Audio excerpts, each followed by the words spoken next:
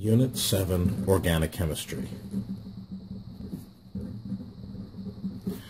Alright, important stuff to remember about organic chemistry. Organic compounds consist of carbon atoms and hydrogen atoms in chains, rings, and networks. Although we're going to deal mostly with ones in chains to form all sorts of structures.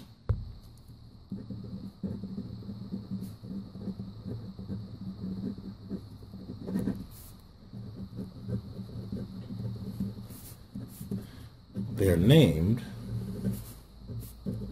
according to the IUPAC system.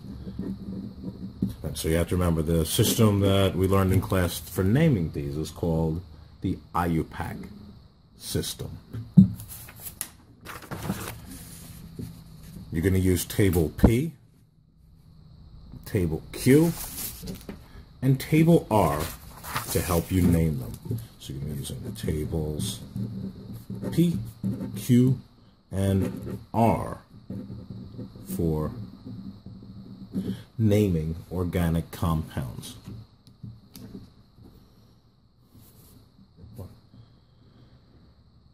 Saturated hydrocarbons contain all single carbon-to-carbon bonds. C, C, C, C. This would be saturated. Unsaturated hydrocarbons contain at least one multiple bond. C, C, double bond to a C, or a triple bond to a C. These, when it's all single bonds, are alkanes. These, when there's at least one double bond, are alkenes. And these, where there's at least one triple bond, are alkynes. And you don't even have to remember that because it's right here on table Q. Single bonds only, alkanes. The name ends in ane. A double bond, alkenes, the name ends in -ene. Triple bond, alkynes, the name ends in -ine. The general formula for these hydrocarbons, for alkanes, for however many carbons, there's n carbons, there will be 2n plus 2 hydrogens. So if there's 3 carbons, there will be 3 times 2 is 6, plus 2, 8 hydrogens. Alkenes, if there's 3 carbons, there will be 6 hydrogens. Alkynes, if there's 3 carbons, there will be 6 minus 2, or 4 hydrogens. Alright, so there's all sorts of organic molecules. I'm not going to make you write them down because they're all here on table R.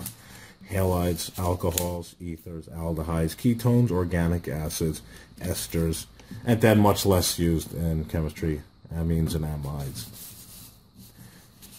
The functional group is what makes the organic molecule the type that it is. So halides will have a fluorine, chlorine, bromine, or iodine. Alcohols an OH, ether, an O, and this means that there's carbons on either side. This line here, to be an aldehyde, means that there's going to be carbons over here. Ketone, carbon, and carbon. So anytime you see one of these lines, it's empty. Here, there's a carbon on the other side of the line. Okay?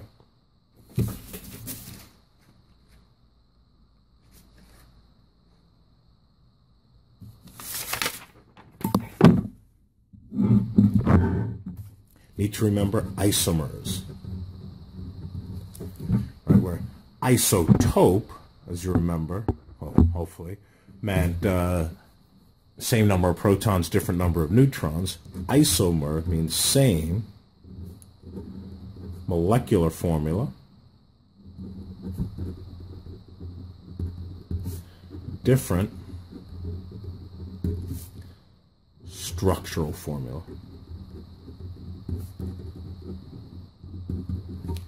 And we did a lot of those in class. All right, just a reminder about bonds. Yeah, actually, we can look at them here.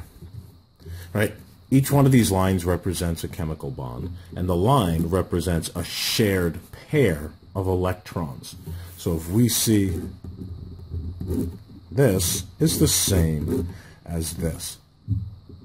One shared pair or two electrons. A double bond, two shared pairs or four electrons. Two pair or four electrons. Triple bond, three pair or six electrons. All right, finally, types of organic reactions you got to know. Addition. Okay, an addition is going to involve, if you have a double bond, like so, and you add something to it. Let's say we add more hydrogens to this, and we get kind of breaking the double bond to add the hydrogens.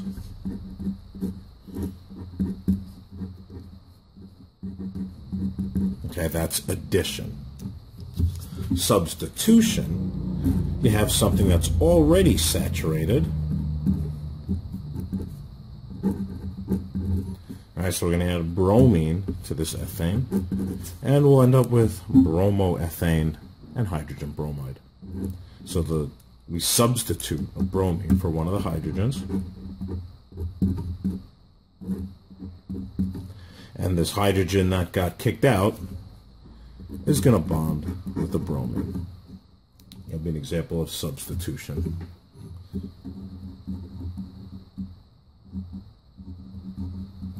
Substitution. All right, next, polymerization.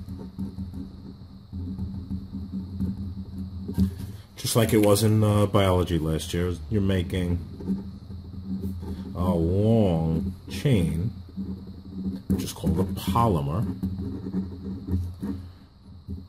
from smaller subunits, which are called monomers.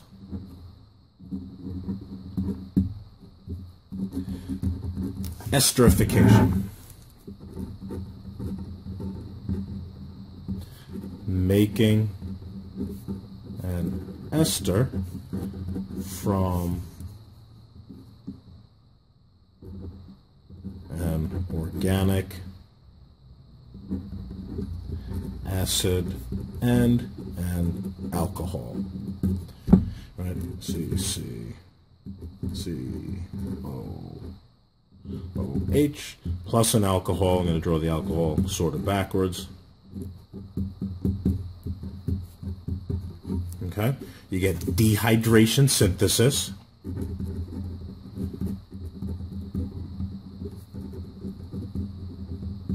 Making something by removing water. So here's our water. So we end up with this water. And I'm going to draw CCCOO, CCCOO. And then this oxygen is going to bond to this carbon for my two carbons.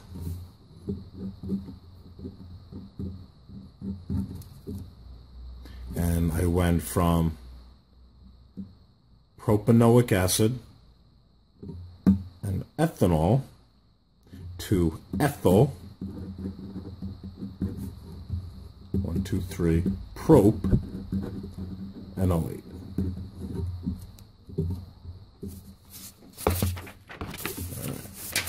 A couple more reactions and we're done. Fermentation. Sugar plus yeast is going to make alcohol and CO2. Okay, the key part there is the yeast doing the fermentation. Saponification, making soap, and combustion, doing that for a long time. Some sort of hydrocarbon, CXHY, however many there are. You need oxygen to burn. You know, CO2 plus H2O and heat. All right, that brings us to the end. I will see you guys in school.